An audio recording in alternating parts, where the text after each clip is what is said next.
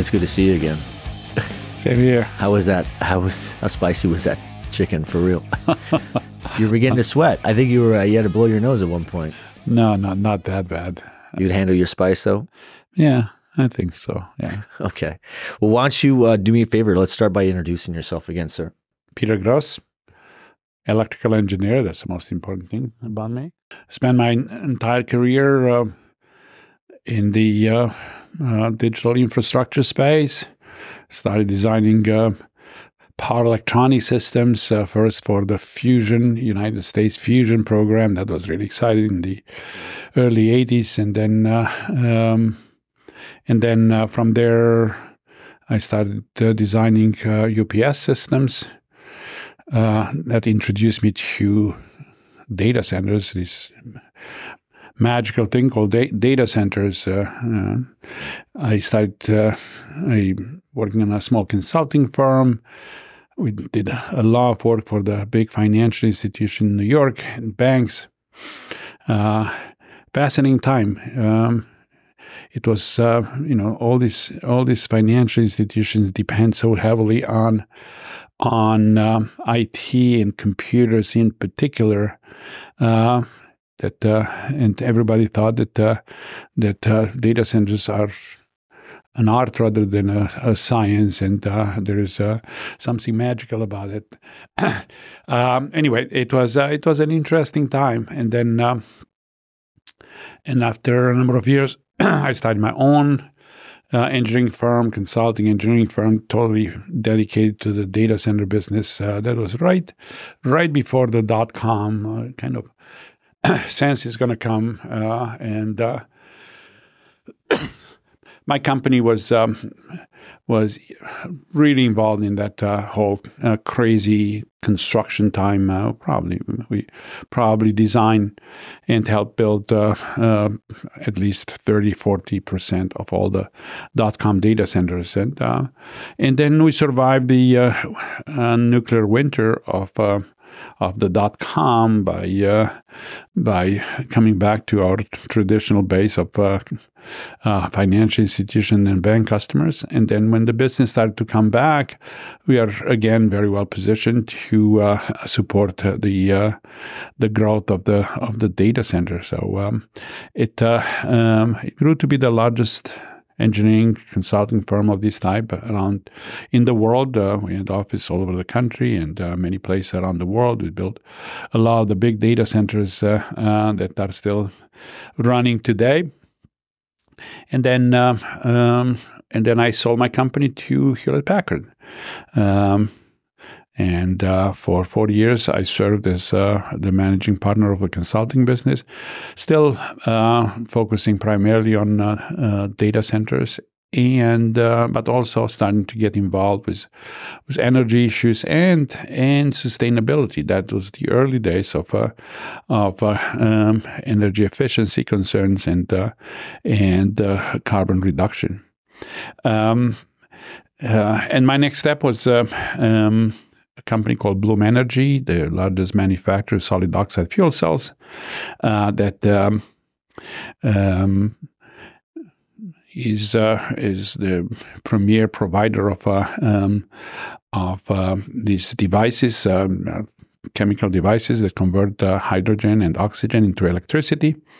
I ran a business unit that used these devices, these fuel cells, in mission-critical application data centers. We built the first large data centers supplied by fuel cells for eBay in Salt Lake City. And since then, there are a lot of other data centers around the world that use fuel cells. And now for the last few years, last 4 years or so, I've been still working in this space. I guess once you get in, there is no way to get out. And I'm still passionate about this business. Passionate about innovation, about new things, and especially the fact that this business has evolved to the point where it's extraordinarily dynamic now. So I'm a consultant. I was a number of companies. I sit on a number of boards. I'm an advisor to a number of companies.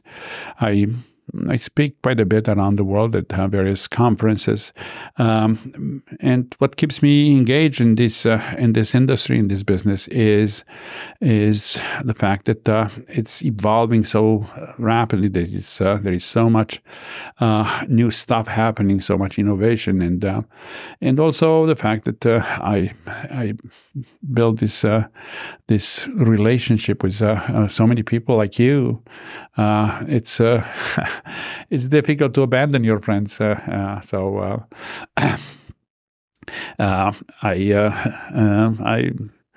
feel excited every day doing work and learning more about this industry. And now with the way this business has evolved from the traditional enterprise data centers moving to colocation, cloud, and now into AI data centers. You see so much innovation, such a dramatic transformation of this industry that it's really exciting. Wow. Well, listen, let me unpackage some of that for those that are maybe either listening to the podcast for the first time and they don't even know who I am. For those of you that are listening, Peter's one of the biggest luminaries in this industry, and I challenge anybody to come up and challenge that. The other part would be you're one of the pioneers of this industry, right? And it's an honor and a privilege to be able to sit down and talk with you. I remember standing in line. I was telling someone, first time I saw you, it was at a DCD in New York, 12, 15 years ago. And there was literally a line for an hour long to wait to shake your hand. And then I got sick of waiting in line and I went right to the bathroom. Turns out that you had to go to the bathroom too. And next thing you know, you were standing right next to me and we were talking. And we've been friends since then. I've spent a great amount of time. I want the rest of the industry to understand, we're living in, if this was the automotive industry, we're still living in the times in which the Henry Fords of our generation are still among us. And I count you and Christian and some of the other guys that roll in that orbit with you guys. And there's a very small pocket of you that pioneered this industry together. And I think that you guys are all, very good at giving the others the credit for certain things. But together, you guys were all pioneering this industry that's 25 years old. Right. Yeah, right. And I try to explain it to people that are just getting into the game for the first year, first 2, 3, 4, 5 years. There were no bigger names when I was getting into this space than with you guys, you and Christian and guys like that. And I want those that are listening to realize those that build an industry, that sunset into that industry, become those that create policy for industry, right? You pioneers that generated it are going to allow, as we continue, you're going to guide us as we evolve into a mainstream industry. This is not a mainstream industry yet. Do you agree? Not yet. Yeah. But it will be soon. I believe this is a year of a tipping point. And to get us into that part of maturity, we've talked about a lot of things that an industry has to do before it arrives there. From our perspective, because of the things that we do with technology and what you're going to talk about today, I hope, is on power and how dependent upon power this entire world is at the economic level, let alone the data center side. But this is a topic that we need to bring more attention to. I don't think there's anything more important in this industry than this topic right now. Do you agree? I totally agree. And with the risk of sounding a little bit melodramatic, I still dare to say that we are experiencing a great risk to our economy, to our way of life, because of what you call power and energy. And we have been in that situation for a long time. But what's putting us into a corner right now is AI, right? Yes, yeah, but it's not only AI. If you look around, all the manufacturing that's coming back to the United States, obviously the EV industry and all the charging stations that are using enormous amount of power also, and also the AI. But the numbers are staggering, absolutely staggering. If you look at the projections, only a year or 2 years ago, the great growth the grid projection were maybe 2.5% or so, and in 2023 it jumped to a growth rate of 4.7%. I mean, more than double. I mean, these numbers are staggering. I mean, it's we are experiencing power shortages in so many regions around the country and around the world, for that matter. It's not only, this is not unique to our country, but there are so many places around Europe, around Asia. There are moratoriums prohibiting the construction of new data centers simply because their municipalities, cities, countries are concerned that this enormous power demand growth will jeopardize the ability to... Give some examples. We know Northern Virginia has started doing a clawback. Ireland shut down as a country. We're seeing this all over the world right now, right? Yeah, Ireland is a great destination. There is no real power, but there is a lot of on-site generation and distributed generation. But there are shortages in Frankfurt and in Paris and in London and in Amsterdam. Europe is running short of locations. You see now data centers, a lot of data centers being built in Spain, for instance, and nobody built data centers 10 years ago in Spain. In these countries, that's exactly the same. There is, it's interesting that there are. Approximately last year, there were 2,000 applications for interconnects. Just in the United States? Just in the United States. And the average response from the utility was that it's going to take up to 5 years for this interconnection to be made. So break that down so that others understand that's the acceptance of a new substation to generate and transmit power to be plugged into the grid. That's right. Is a 5-year wait. It's a 5-year wait or longer. And it's not necessarily a generation issue. It's more of a transmission and distribution system issue. But obviously AI and data center in general have made an enormous contribution to this situation. Some numbers are incredible. The total demand for data centers was estimated in 2022 to be about between 400 to 460 terawatt hours. And it's projected that 2024 is going to be over 1,000, so more than double. McKinsey came out and they projected that the total demand will go from about 17 gigawatts to 35 gigawatts in between now and 2026. I mean, that's only 2.5 years. So can they reach that level of capacity demand in the current state that we're in right now? Well, so I want to pause because this is the part of the podcast where I want people to start paying attention that these are podcasts. Some are here to entertain and some are here to educate and some are here to inspire. This is a podcast that if you're in this industry right now, it doesn't matter if you're low voltage structured cabling, if you're a superintendent on a construction site, working for a subcontractor, or if you're in the equipment side or equipment rental side, it does not matter. This affects all of us. And even if you double tap on that and zoom out even further, this is a topic that's going to impact us professionally and personally, probably us more professionally than others because we sit at the bottom end of the demand of power for data centers, right? So to that end, I want people to lean in and start really giving this an opportunity to learn and throw out some of the staggering numbers that you throw out sometimes when we talk about, the infrastructure, what's the age of our infrastructure when it comes to the grid, if we have these trends of pent-up demand for more power, is it even tenable to put more of the current solution that we offer on the line? Or do we need to have a really meaningful, sustainable shift? Right.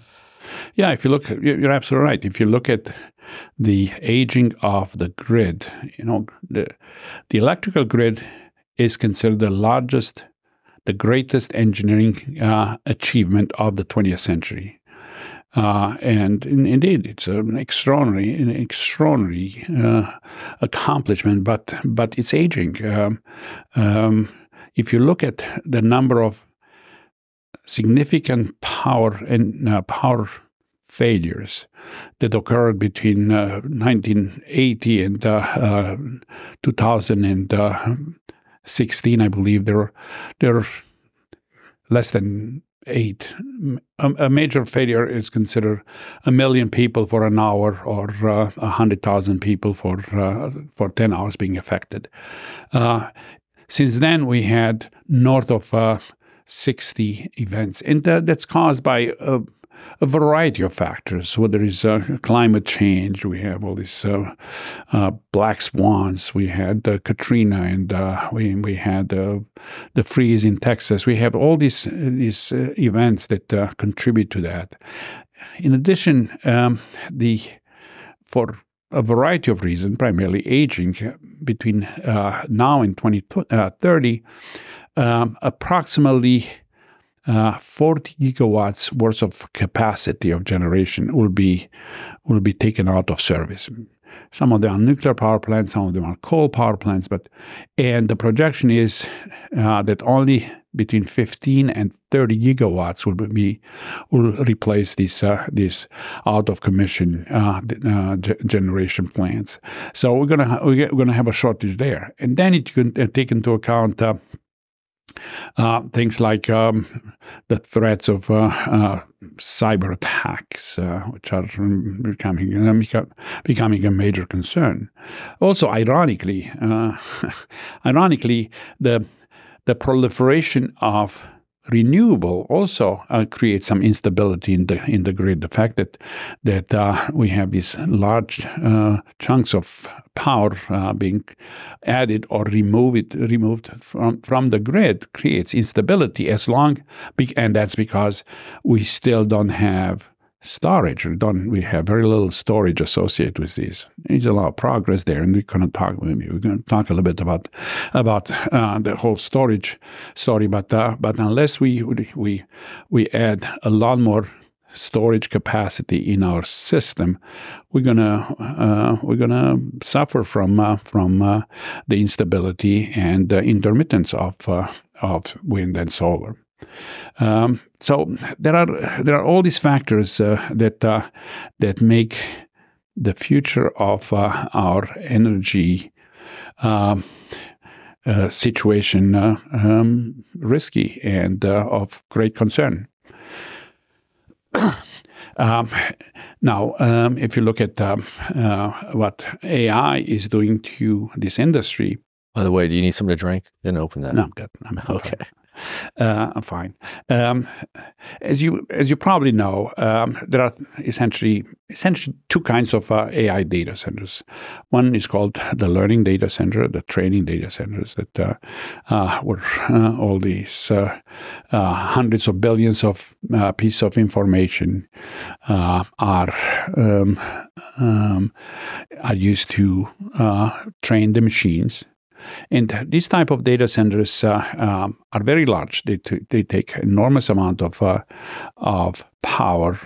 You're looking at hundreds of megawatts worth of capacity. The learning ones are hundreds of megawatts? Hundreds of megawatts. Do we have any idea how many of those exist today, probably? Estimated? Less than a dozen? No, less than that.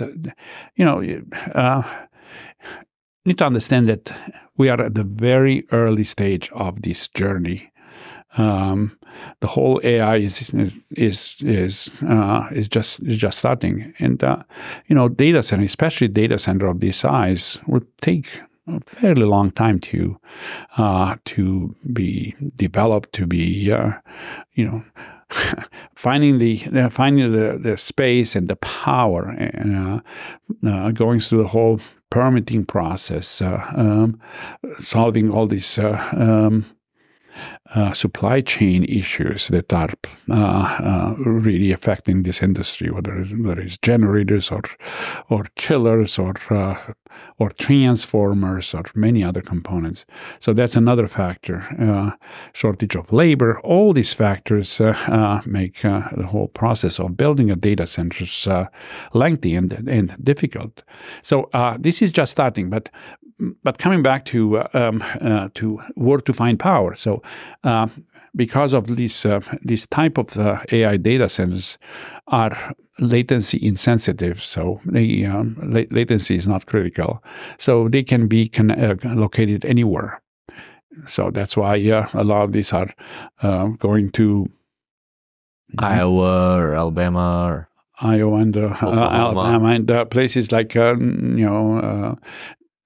Ohio, a lot of places where data centers were not not a very popular destination for data center in the past, but also to the Nordics, to Iceland and to Norway and places like this. So these data centers do not require a location that is close to latency is not an issue to urban environments, and the reliability is not all that critical to a certain degree. And I think some people will probably be upset about this statement, but to a certain degree, they resemble crypto mining facilities. Same thing. They're less reliable. Less redundancy. Reliability is not as critical, right? And and also the fact that they can be located anywhere in the world make it a little easier, because everybody's looking for power and everybody's looking for land and water and the ability to scale. That's right, scale, and obviously. Cost of electricity is important, considering how expensive, what a big component of the operational cost electricity is, and the fact that electricity costs are continually going up, and there is no end in sight. Especially considering the imbalance between demand and supply, and also. Another wrinkle to this situation is the fact that the majority of companies in this business are very committed to building carbon-free, low-carbon, sustainable data centers. There is a great reaction out in the world, complain that data centers are generating too much CO2 and they are polluting our environments. That diesel generators are creating unhealthy environments and so on. So finding large chunks of electricity and large lines of power that is relatively inexpensive and either close to hydro or geothermal or close to large solar or wind plants, it's becoming very challenging. On the other hand, the other type of data centers, the inference data centers, are more like the traditional cloud enterprise data centers, where reliability is critical, where latency is critical. So that means that they have to be physically close to large urban environments, and that makes it a lot more difficult. They are smaller in size. A typical platform inference cluster is maybe 5 to 10 megawatts or so. You're going to have multiple clusters like this in one building, or they're going to be what is called federated AI data centers, where you're going to have existing enterprise data center being converted to AI, or that's called federated. Federated, yeah. It's you have federated and sovereign AI data center, where whether it's a bank or a financial institution or a healthcare enterprise or a food chain, these enterprises don't want to share their data, their private information, their private data that has been accumulated over the years. So they're going to build their own platform, their on-prem, or it could be, or could very well be at AWS or at Google, or could be in a typical co-location facility, or it could be on-prem at an existing converted enterprise data center. So this is still a very dynamic environment. There is still a lot of uncertainty. There is uncertainty about not only the power, but also about design, about the operations, about the delivery and the build of it itself, not just design, but the ability to get the supply chain and the labor force aligned to be able to give it before you commission it and give it to ops. Yeah, so it's a very challenging environment. It's a very exciting environment. It's a lot of fun to live through this extraordinarily transformational period, but in the same time, there are a lot of challenges. There are a lot of but coming back to our initial discussion, it's still about power. Power is the single most important component, because without power, all this is for naught. But that's the primary product in a data center. They don't even sell it based on square footage. They sell it based on power. So this industry's got a lot of challenges, to the point that you were saying, and I think that this is why, if I try to memorialize it in a different way for those that are listening, we started off with a certain amount of utilities, right? Plumbing was utility. Electricity was a huge utility. Propane, I guess, is a home or residential utility. But those two primary utilities really led us to what would some argue the fourth utility, which was connectivity, right? The network became the fourth utility. Now, the fifth utility is what's being used to take all of those utilities prior to it and bringing them all together to make a fifth utility. And that fifth utility is a data center. A data center is the space, the power, and the cooling, right? It's the primary product that is sold, and it's sold based on a metric of power. And I think it's important that everyone in this industry understands, when we say power is important, we mean, every decision that's made in this industry is based on what the purchase of power looks like in terms of a quantity and a density. Right. And then that equates back to everybody else in this industry. What they're going to do is going to come back to and tie back to power. How does that impact power? So I say that because I know that we're getting ready to get into some good shit here. And I want people to realize we're talking about rolling up the four previous utilities, network, or just to say three, take propane out as a home, as a regular utility. You have electricity, you have water, and you have connectivity. Okay. Now and gas. Gas. But if you roll all those up together, you create the last utility, and that's the data center, which is going to make that utility, once it's identified as a full utility, because it's compute capacity, and they understand, can anybody live without water and plumbing and flushing the toilets and electricity at their house? They can, but it would suck, and they would suck just as bad as if you didn't have connectivity. But what is good if you have connectivity if you don't have any compute capacity and the ability to aggregate that technology? So I think that's why I really hope that people now are bought in, and people are like, okay, because before it seemed like a problem for you operators or you big, large enterprise end users, use hyperscalers. That sounds like a problem for power. You're going to have to figure that shit out. Wait, we're the consumers that are putting the pressure and the demand for pent-up adoption of more power. Right. So it's going to be all of our problems, not just to solve for it personally with how much we use technology, but professionally for those of us that are in this industry. This is ground zero. We're in the middle of ground zero. There's nothing more important than this industry and the power for this industry. Absolutely right. Yes. So to that end, I'm worried.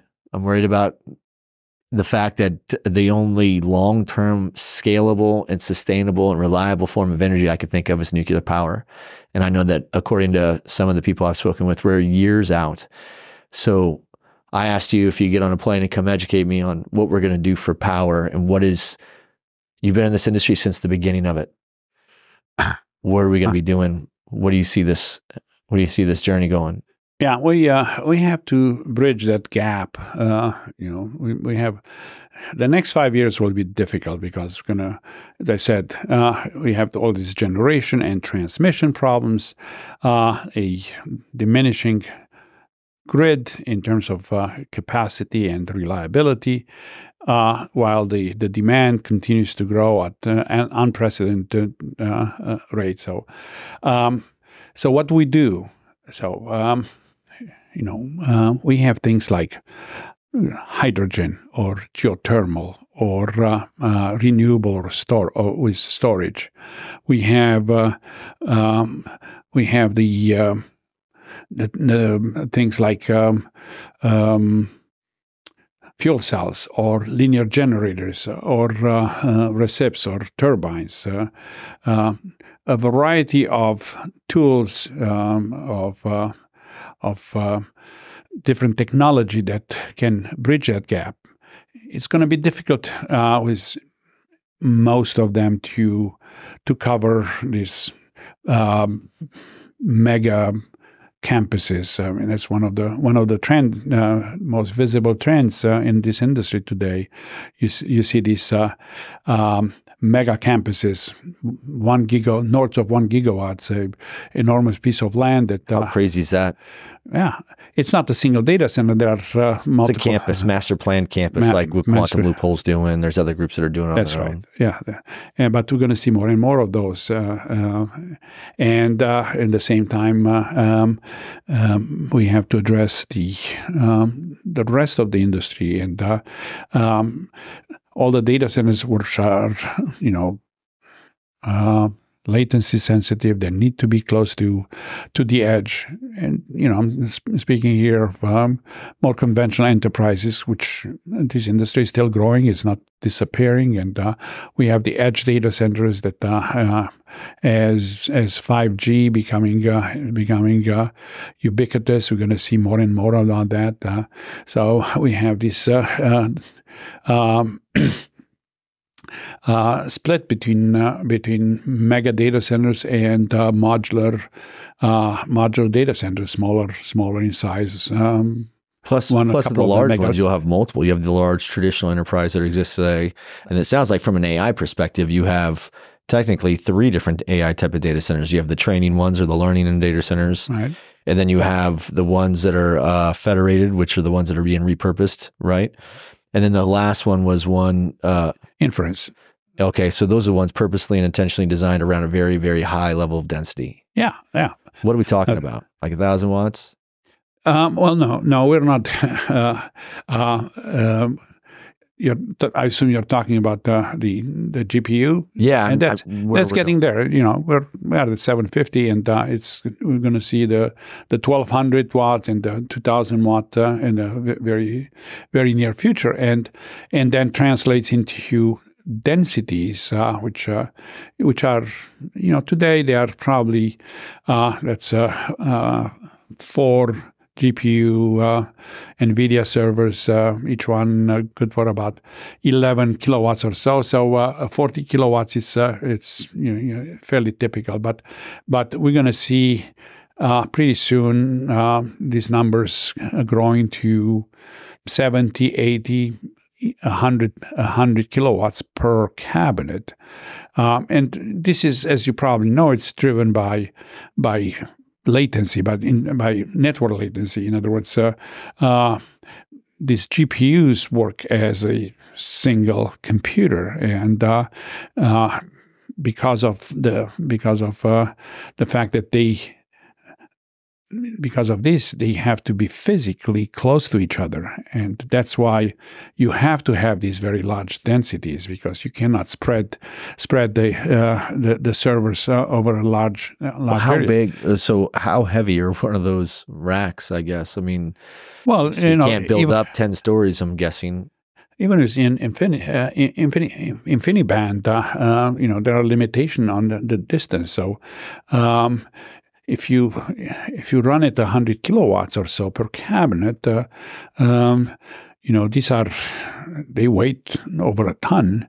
These are water cooled cabinets, obviously, and because of this limitation in terms of latency, we're going to start again seeing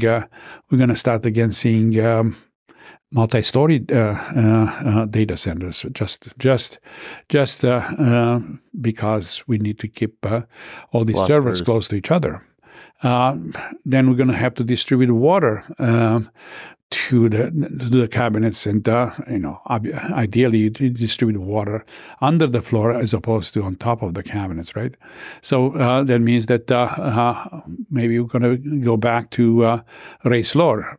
Maybe not 1 or 2 feet raised floor, maybe 6-inch raised floor.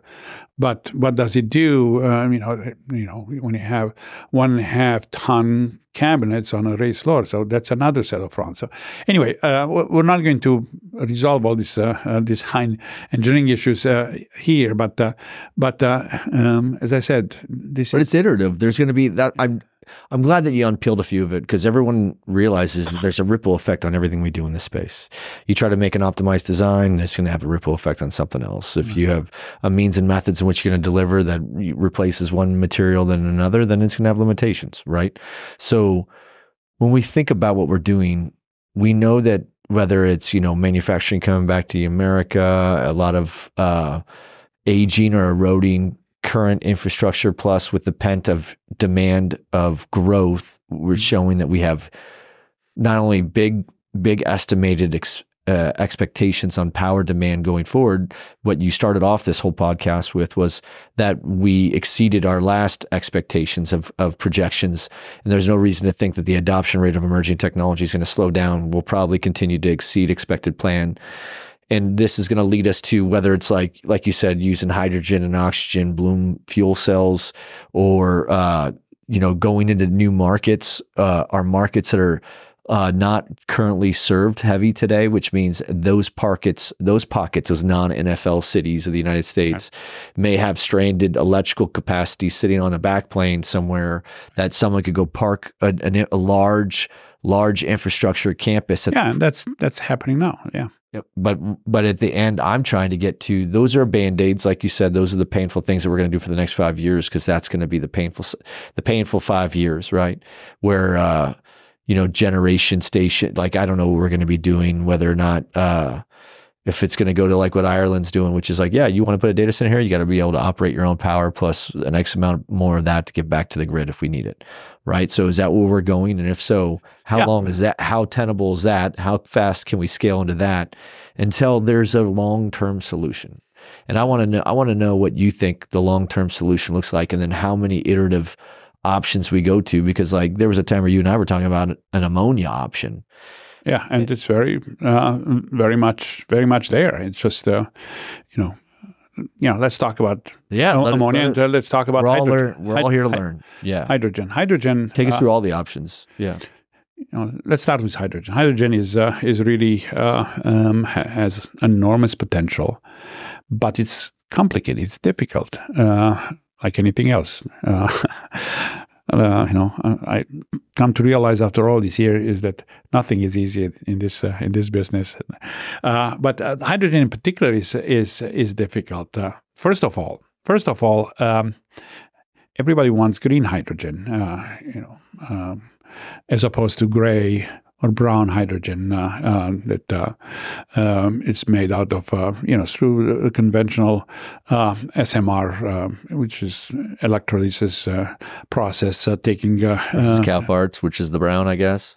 Yeah, this is steam methane reformation using extracting the hydrogen out of methane by breaking the molecular bond between carbon and hydrogen. So that has been used for many years. It's a mature industry, but everybody wants green hydrogen, hydrogen that it's carbon free, which is a bit more complicated. You can do that two ways. You can use electrolysis using electric current through water, that releases oxygen and hydrogen, breaks the strong molecular bond between oxygen and hydrogen in water. And that's the ideal situation, but it's expensive because it takes a lot of energy. And the cost of green hydrogen is 2 to 3 times higher than the cost of brown or gray hydrogen. Or the other solution is to make brown hydrogen and capture the carbon, the byproduct of the process, capture the carbon and sequestrate underground or convert into plastic or cement or another material. So these are the 2 ways to do that. But if you look at the numbers, take the basic numbers. It takes roughly 40 kilowatt hour to make 1 kilogram of hydrogen. And it takes about 50 kilograms of hydrogen to make 1 megawatt hour of electricity. So if you work the numbers backwards, the efficiency is somewhere around 50%. Not spectacular. And then probably the most difficult thing about hydrogen is not to manufacture hydrogen, but to transport hydrogen and to store hydrogen to a lesser extent. But to transport hydrogen, that's difficult. How do you do that? You can put it in trucks, not a very elegant solution. You can put it on ships. Most common, you convert it to ammonia. Ammonia is a liquid, has good density, is relatively easy to transport. We used ammonia as a fertilizer forever, right? So we can use the same tankers that move oil around to move ammonia, But on top of that 50% efficiency to convert hydrogen to ammonia at one end and convert it back from ammonia to hydrogen at the other end, consume another significant amount of energy. So now the round-trip efficiency is in the 30s or so. Not the greatest efficiency in the world. It's there are other options. There are some interesting technologies today where hydrogen is generated on-prem. There are a number of companies. There is a company that takes scrapped aluminum, and through a chemical process converts that into hydrogen and alumina and heat. So there are multiple benefits of that. It's a question whether this is scalable to the level we need it, but that's an option. Then hydrogen can be used not only with fuel cells, but can be used with turbines and. It can be used with linear generators. Have you put them all together like in a series or parallel with the microgrid type of platform? Is that what you're talking about? Yeah, it could be a microgrid, but it could be simply a off-grid distributed generation option where you have one of these piece of equipment. It could be fuel cells, could be linear generators, could be turbines, could be reciprocating engines, and whether or not they are connected to the grid, most likely they are going to be off-grid. And, a lot of companies these days, because of all the things we discuss here, the uncertainty about the reliability and quality of power, concerns about cyber attack and physical attacks, concern about brownouts and shutdowns, loss of power altogether. So they want to have more control over their own power destiny. So they want to have full control of the power generation associated with their data centers and other, maybe their office, but primarily for their data center, because it's the reliability and the uptime there is so critical. So you see installation of these types being developed all over the world, and and you have the ability to combine that with recips or turbines. You can do what is called CHP, combined heat power. So you can use the heat, or you can do CCHP. It's heat and cold. Cooling along with power. Another example, not many, fuel cells, solid oxide fuel cells. These are base load type devices, as opposed to what is called PAM fuel cells, which are primarily used for intermittent applications. So these type of fuel cells convert electricity by combining hydrogen from methane with oxygen from air, and the exhaust temperature of the combination vapor and some carbon runs about 350 degrees C, which is good enough to run absorption chillers. So now you have the ability to provide both cooling and power simultaneously, and cooling is practically, the operational cost of cooling is practically zero. So there are all these options. Then you take a look at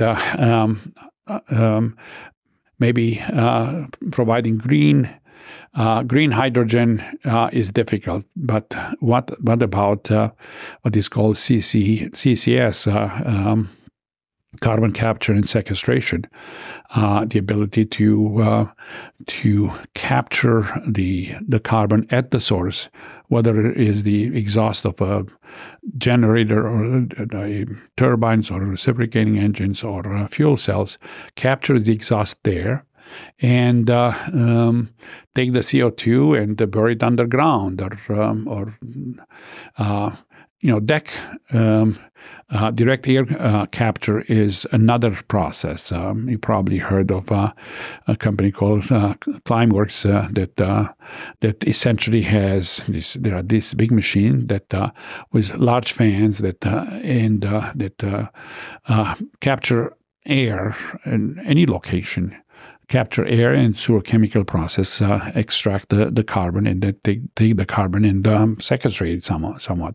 As opposed to the difference between DAC and CCS is that DAC can be located anywhere and just capture the carbon from the atmosphere, which is a much smaller percentage than the carbon that is present the exhaust of a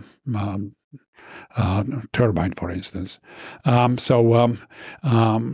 is a lot of work these days in carbon capture. Sequestration is probably the more difficult piece, because you need to find a underground cavity or use spent oil or gas wells that could be a good home for this CO2. Ironically, some of this CO2 could be used for fracking or extracting oil. So recycle it. Recycle it, exactly. Can I ask a quick question? I don't want to stop you in the middle of your thing. So you want to keep going, or you want me to? No, go ahead. No.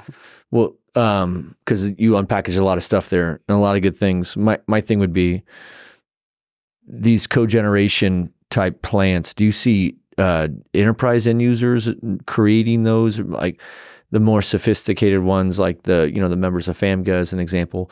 Do you see who would be creating those types of multiple generational application reliable resources like that? Would it be the utility providers themselves? Would it be the enterprise end users build them and then, I don't know, sell them back to the utility providers and then lease them back? I don't know. What the answer is yes.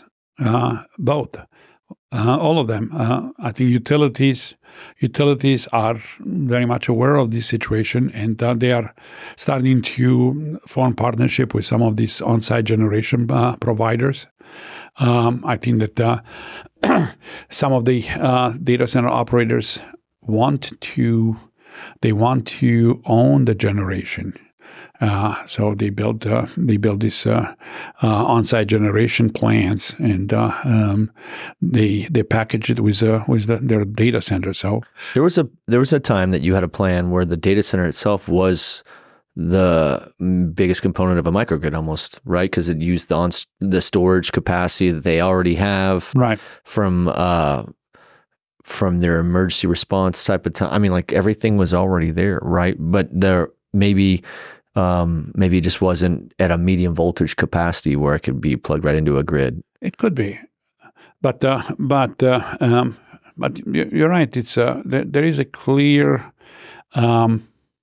There's this relationship it's being clearly developed between utilities and operators, data center operators, because it's a synergetic relationship. If you the use of demand response is becoming really important because utility need that extra capacity, even though it's not significant in terms of size, but every kilowatt matters. So the ability to supplement what the grid can provide by using all the capacity from diesel generators or any other standby source. Also, the ability to provide frequency regulation using the batteries from the UPSs or from BESS.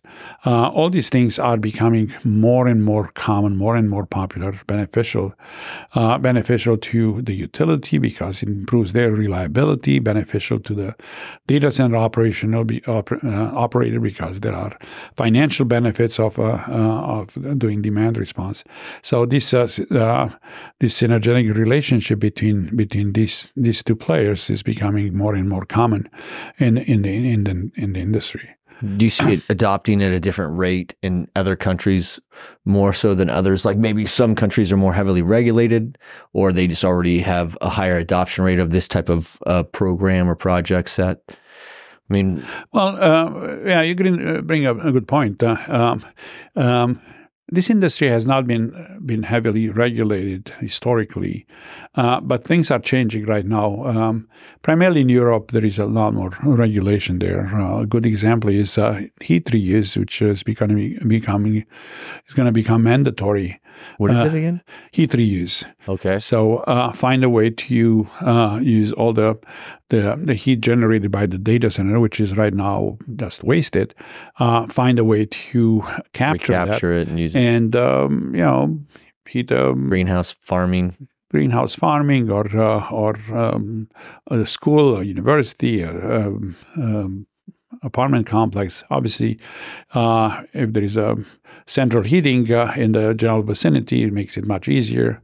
Sometimes, especially if you have this large data center in the middle of nowhere, it's very difficult to find practical ways to reuse this heat. But it's becoming mandatory in Europe. And there's a provision there that essentially says you shall do heat reuse unless there is no practical way of doing it, which is a way of getting out of it. But I'm sure that some of this regulation will transition to this country, and we're going to see more and more requirement, primarily driven by the decarbonization, by the whole sustainability and carbon reduction pressure. What if so? I mean, there's a lot that we're going through, and I'm bouncing all over the place because I'm asking you all kinds of different questions based on my own curiosity. From the operator's perspective, and it's funny because earlier you were talking about, you're like, hey, there was a time when you founded EYP prior to being acquired by HP, it had done 40% of all the work in this industry worldwide, and to this day, I would say your reach and your influence on the industry has grown even greater to where everybody that's holding a cell phone right now probably touches in their usage as a consumer from eyeball content or videos or whatever they're uploading or downloading or e-commerce, I would say that there's a 75% chance they've touched a data center that you've had an influence over or touched, by, consulting or advising for these businesses. As you advise for these operators, how willing are they right now to invest into their own grid solutions versus relying on some local utility to be able to tell them what their capabilities or limitations are going to be? How far are we from nuclear? How far are we from hydrogen?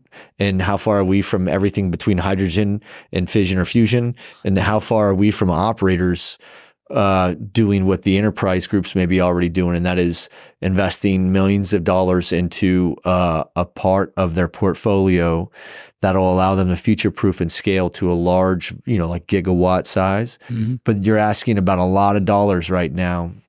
And those infrastructure real estate asset groups that are investing into, 10, 12, 13-year, highway programs and projects, like even they may have a hard time waiting in those investment portfolios or those investment thesis, right? Because there's a lot of high stakes poker going on where everyone's land grabbing to the final pieces of space, power, and cooling that they could build on. But in the next 5 years from now, the whole country will have picked through, and all of the best places we could go to we'll have solved for on a latency basis, and we still didn't solve the long-term power problem. Well, look, I don't want to sound alarmist or the sky is not necessarily falling, but like any business, eventually the supply will catch up with demand. In this industry, because of the relatively long period of time until you build the infrastructure, things will not happen overnight. It's going to take probably the next 5 to 10 years. We're going to continue to see this growth, this incredible growth for the foreseeable future. But let's face it, it's a race. Everybody's trying to grab as much power and land right now, and labor, yeah, right, and equipment, and whoever's going to have more to deliver. It's a difficult time for on both sides. The occupancy rate of data centers, the capacity is in the 98%, 97%, 98%. Almost no product out there. It's very difficult to find a 10 or 20 megawatt chunk available anywhere. I mean, this will change. There is an enormous amount of construction going on, but it's difficult, and pretty much everything that's being built is already sold already. It seems like. Yeah, and right now, if you can get 20 megawatts or 30 megawatts by the end of 2025, it's a good thing. Most of the stuff is going to come online in 2026. But it's there are many other components of this space that are evolving. We can take renewable, for instance. There is so much going on renewables. Let's talk about it.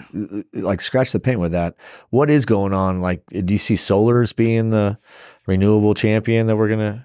Yeah, renewable. Yeah, it's the cost of renewable or solar has been dropping at about 11% a year for the last 10 years or so, which is right now. Granted, there are some incentives, but still, it's cheaper than the electricity generated by coal or nuclear. But once again, wind is also dropped at a rate of about 5% a year, which are tremendous reduction in cost of electricity. This is levelized cost of electricity, obviously.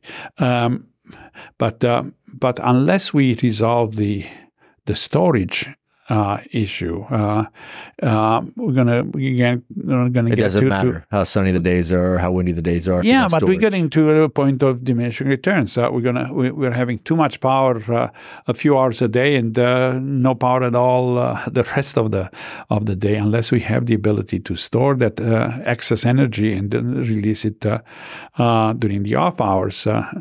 And that's a difficult thing because chemical batteries are still expensive, although there is an enormous amount of work there. And like anything else, there are some progress, some dramatic progress. I'm fascinated by the things I see there. Obviously, the chemical batteries industry is primarily driven by the EV industry, as a lot more than the stationary business, our business. But still, the innovation and the development done by the auto manufacturer, the battery manufacturers, will translate into progress for stationary applications. And we have this, let's take. So a good example would be the difference between the traditional lithium-ion battery and the new solid-state battery. A typical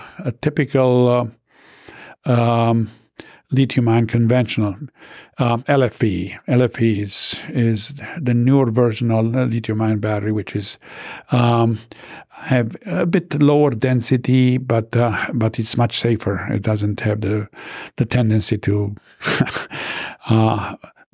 go up in flames like we had some data centers happening because of lithium-ion batteries. So LFPs are most common batteries right now, but we are seeing a very interesting development on solid-state batteries, which will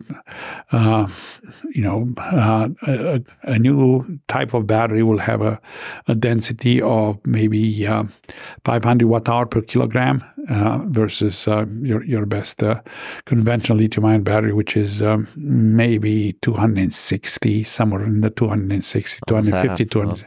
Yeah, double. This is, it's a new technology for, it uses lithium instead of graphite for the anode. It has a different configuration of the cathode, but primarily the electrolyte. It's either solid or semi-solid. Some of these Chinese batteries that are using a semi-solid electrolyte, which makes them much safer and improves the energy density of the battery. For me, the more exciting thing in this domain is what is called graphene. Graphene is this god material that it's a carbon-based material that has a thickness of 1 atom and is stronger than steel. You called it god material? Where did we find this? Captain America drew off with it? I mean, like, where did we get this? It's a new material that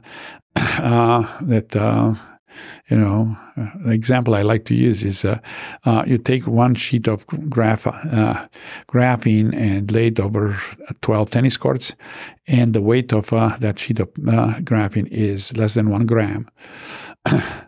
So when the material is so thin, you can build ultracapacitor, supercapacitors that have enormous surface. And as you very well know, the energy density of a capacitor is a function of a number of factors, but the most important is surface. The larger the surface between anode and cathode, the higher.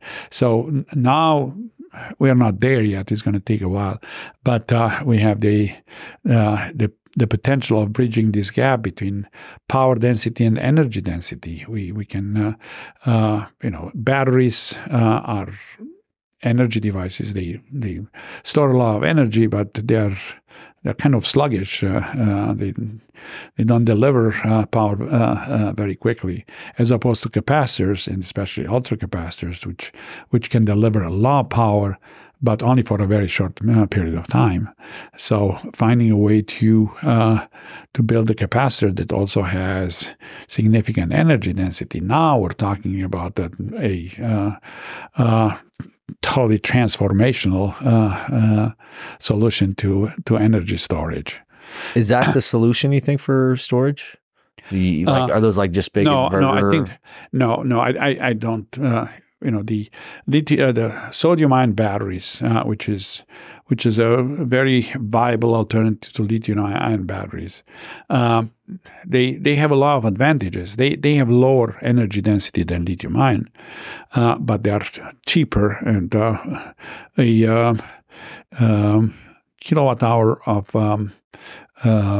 sodium-ion battery is somewhere around $75 right now versus $135. That's the lower cost for lithium-ion. So it's about half. It's real money. So that's a big advantage. Are any of these being built in the United States, or is it all being built in like Korea or China? China is the big kahuna when it comes to smelting and building batteries. CATL is the largest manufacturer, and there are some BYD. There are big manufacturers. They are primarily driven by EV, but as I said, some of these batteries are starting to use for stationary application. But I believe that what we need at grid level, or to support mega data centers, we're going to need a different type. We need storage that will be able to store gigawatts or hundreds of megawatts of energy for days, even weeks. I mean, this is what we really need to strengthen, to stabilize, and strengthen the Is anybody working on this? Yeah, sure, they are. I think that there is a solution using compressed air. There are some installations that were not very successful. Who created that one? There are several. Some of them are used. They haven't been all that successful, but there are some new companies that several companies that are developed this technology. Once again, you have to have fairly large underground storage. You can store it above ground in containers, but it's more expensive, and you don't store that much energy. But if you find, and there are, I looked at the map of the United States. There are enormous number of cavities like this all over the country. Texas has a lot of them. Or we could just convert them into storage facilities. Storage, yeah. You compressed air. It has to be. It's not just a simple storage. I get it. It's a bit more complicated than that, but it has the ability to release the COE, the levelized cost of energy, is very low. It's very, very low, so compared to chemical batteries. And there are some other type of batteries. There are the flow batteries. There are the liquid metal batteries. There are the glass batteries. There are other kind of batteries out there. But for grid level applications, I believe that we have to go beyond chemical batteries. Do you think that you're talking about like a mineral battery, but will there be limitations to those resources for those types of batteries? Well, if it's the compressed air, obviously not. I mean, it's an expensive installation. I mean, sure, it costs hundreds of millions of dollars to build a gigawatt storage facility like this. Yeah, the lithium-ion batteries are expensive, and lithium is, at one point, the cost of lithium couple of years ago. Silver or something like that? It was close to about $80,000 per ton. Now it dropped to maybe 37,000, but still, and this has geopolitical implications because there are only a few countries in the world that That's what I was asking. Yeah. Now we start talking about reasons for conflict with other nations. So that's why there is a renewed interest in sodium-ion batteries. Natron is an American company that makes a very, very promising product. What are we waiting on then for this? Theoretically, the technology is available. You know, I mean, you were talking earlier about hydrogen. Right. And it's obviously an application of technology that's been around for a long time. Have you seen a lot of growth in, like, you've been in this industry for 25 years. I'd imagine if I sat down and asked you things that you would have predicted 25 years ago, you know, surprisingly enough, you know, I would imagine 50% of that stuff, you'd be like, yeah, I would have assumed this is where we would be. I wouldn't have predicted anything. You wouldn't have? No. First of all, I'm not smart enough to do that. And secondly, it's so different than what anybody expected. Yeah. So to that end, is there anything that you've seen in innovation in the last 10 to 15 years, not even 25 since this industry started, where you've seen something that would give you comfort in thinking that we're making progress or we're on the right path to seeing hydrogen being able to be used on a commercial basis and an economically efficient commercialized basis? Yeah. And we're years away from that? You know, there are a number of projects financed by the IRA program, the Inflation Reduction Act. These are these big hydrogen hubs. One of them is in the northwest. I looked at. It will generate about 500 metric tons a day of hydrogen.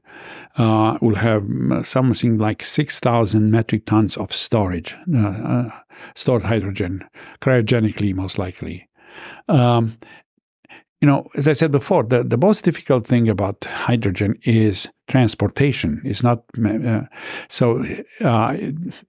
here. You know, hydrogen is used for the space shuttle, rockets. The largest use of hydrogen is steel industry and cement industry.